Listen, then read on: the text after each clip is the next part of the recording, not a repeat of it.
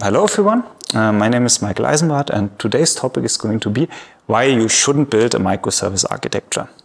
But before I start with that, maybe a little bit about me and where I'm coming from before I give bad advice about architecture. So I'm working for Bosch and I've been working for Bosch about 8 years now in the field of software development. Currently I'm working in the Accelerator. We are the digitalization organization for our powertrain business. In that capacity, we run a global infrastructure together with our partners, connecting more than 1,000 manufacturing lines worldwide and a lot of other data sources into our big data ecosystem. To that end, we build and run 7 software products. That's all actually built and run. So those are DevOps teams that are also in charge of operations. And to that end, we are 40 developers currently. Which are located in 7 countries, and one of the teams is actually located in the beautiful city of Linz, where I am today. And personally, I'm responsible for this development arm of our organization, and that's why I feel that I can talk to you about this topic. So when preparing this talk, I was actually thinking a lot about, what I can do to also provide value to you as a listener, because there's, very good material on microservice architectures, there's very good books on the topics. So I rather want to talk a little bit about questions that go into architectural decisions, talk a little bit about the process that we apply when making those decisions, and hopefully that can apply to something you are going to do in the future. So before I start, a little bit of a disclaimer. So, of course, this talk mainly represents my opinions on the topic, my experiences. I do not have a lot of facts and figures on that. And, of course, you can disagree to many of these points. And there's also colleagues at Bosch who do disagree, which is great because that obviously drives forward how we learn. And also, I'm going to make some strong statements during the talk, including the title. Of course, that's very black and white, while reality is much more grayscale in most cases. Also, if you disagree with some or all of my points, also great. As I said before, I'm very happy to hear about that, so leave a comment or reach out to me. And final and last point here is a lot of what I'm going to talk about is essentially common sense, which I believe is probably the most important tool in the tool belt of a software architect. So the first question I want to talk about is, why should we care about architecture in the first place? Why are we even doing that? So there is a lot of good practices, best practices in software development, like CI/CD, testing strategies, deployment automation, version control, Git, and of course architecture. But at the end of the day, all of these tools serve one purpose, and one main purpose, which is to save time. Because at the end of the day, we want to get from A to B as fast as possible. So essentially the question we should ask about any architectural decision is, does this help us to get from A to B faster? In the short run, or at least in the long run, because for many architectural decisions it actually makes us slower right now, but it speeds us up in the long run, and that's of course fine, but it has to speed us up at some point. Of course, that's a bit of a simplification, but one that works, so just bear with me. So, before I get into a microservice architecture, I want to actually talk about trees. So let's imagine you have this wonderful, beautiful tree in your garden on the lawn. However, your children just decided that the lawn is now their soccer field and the tree is in the way. So, of course, it's your job to get rid of this tree. So what do? Well, you are going to go to your garage, you pick up your chainsaw, it's a beautiful day, you cut down the tree, it's fun, it's easy, it goes smoothly, end of the day the tree is gone and you're very happy. That's how this should go. However, let's say the topic is a little bit more difficult. So maybe it's more than one tree. Maybe the trees are a lot bigger. Maybe they're just next to your neighbor's house. You have to work really carefully. So if you set out with your chainsaw and try to cut down this tree, it probably looks like what this guy is doing. Well, I'm not an expert at cutting down trees, but for me that doesn't look easy anymore. It looks kind of risky and a little bit difficult. So again, not an expert on cutting down trees, but maybe it would have made sense in this scenario to bring heavier tools to the job, heavier equipment, maybe, a lift so that you can reach the branches easier, or even one of these big trucks that can just immediately cut down a tree.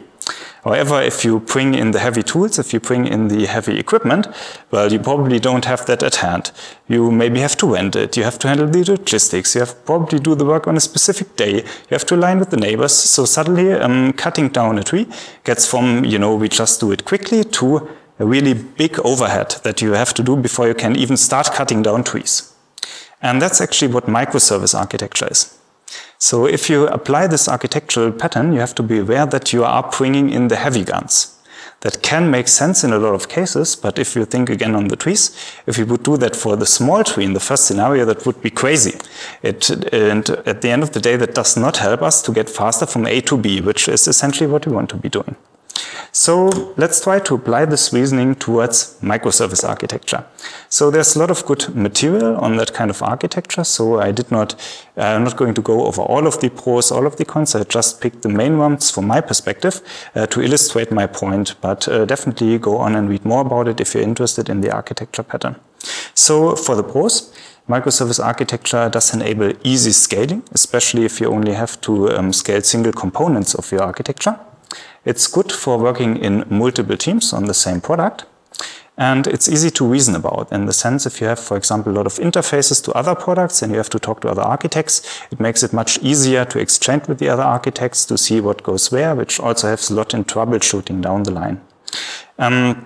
It has cons. It's a more complex architecture in general. You know, you have more moving parts, which makes it often more expensive. It's often more difficult to run because, you know, you have to monitor all of the microservices, you have to handle deployment, have to know what's running where. And it requires more discipline to maintain in the long run, because also if you're doing changes, you also have to go back to architecture, see what goes into which microservice. You have a risk of functionality being built 2 times in a different way in different microservices. So just overall more complexity. And also if you look at literature around the topic, there's usually a long list of pros for the Microsoft architecture and very few cons. However, that's actually just one con, which is additional complexity. And the essence here is we want to get from A to B much faster. And in that scenario, complexity is the enemy. And that's why we have to be really careful about this con and not default to microservice architecture in every case. So for actually microservice architecture being worth it in the long run, we have to make sure that, you know, the benefits actually apply to our software product. So let's go about the benefits one by one. So good scaling. Well, first question would be, do we even need to scale? So for us, we are building a lot of applications for internal customers. Bosch has a lot of employees all around the world, but at the end of the day, only roughly a third of the employee is awake and working at the same time. Not everybody is going to use the application. So a count of concurrent users is actually maybe a few hundred to a few thousand. But we're never going to go to millions of users, so why bother scaling to millions of users? That's not going to happen. And also, if you need to scale, well, okay, you can just deploy 2 servers and a load balancer and you're going to perfectly fine. So that works also with more classical architecture approaches. So the question here would be, okay, do I actually need to scale? And if so, does it actually make sense for me to only scale a component? If not, well, the benefit does not apply. It's good for multiple teams. Well, do we actually need to build the product in multiple teams? So for me, we always try to build, ideally, a product only with one team, because it's essentially the most efficient way to work, because once you have multiple teams, you get overhead in coordination. And remember, we want to get from A to B as fast as possible. And multiple teams can make us slower in that, actually, because, you know, we get coordination overhead. So ideally, we want to work with one team. And then, of course, that benefit would not apply. Last one. Easy to reason about. Well, do we need to reason about architecture? If your application is completely insular and you do not have any interfaces to other applications, well, you're not going to talk to other architects, you're not going to reason about, and that's just much less necessary. So this brings us to a simple decision. You're going over these questions and maybe you've said, okay, well, no, none of the benefits would actually apply to me. Well, then you shouldn't go with microservice architecture. If you say, well, most of the benefits do apply, great. So you should definitely keep asking questions and go to the full list of benefits and see if it's actually worth it. Because in this case, I'm focusing on the benefits, because for the cons, the additional complexity, that one is guaranteed. So if you go for that kind of architecture pattern, you will have the additional complexity. So you have to really make sure that the pros apply to make it worth in the long run. Again, you're bringing the big guns and you should make sure that you're actually felling the big tree and not the small tree. So that's my general gist around this architectural process that we go through.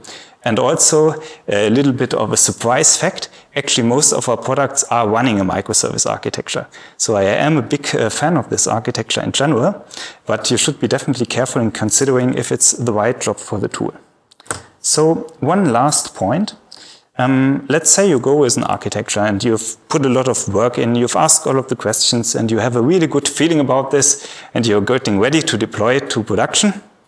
And then production deployment looks like this. It's complete disaster.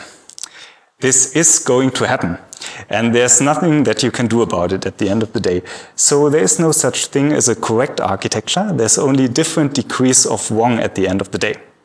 And the idea here is, and what I want to encourage you is, you should inform yourself, you should read the book, you should listen to the talks, but don't overdo it. If you sit down for 6 months working on architecture, essentially you've already lost 6 months getting from A to B and you're never going to get that time back.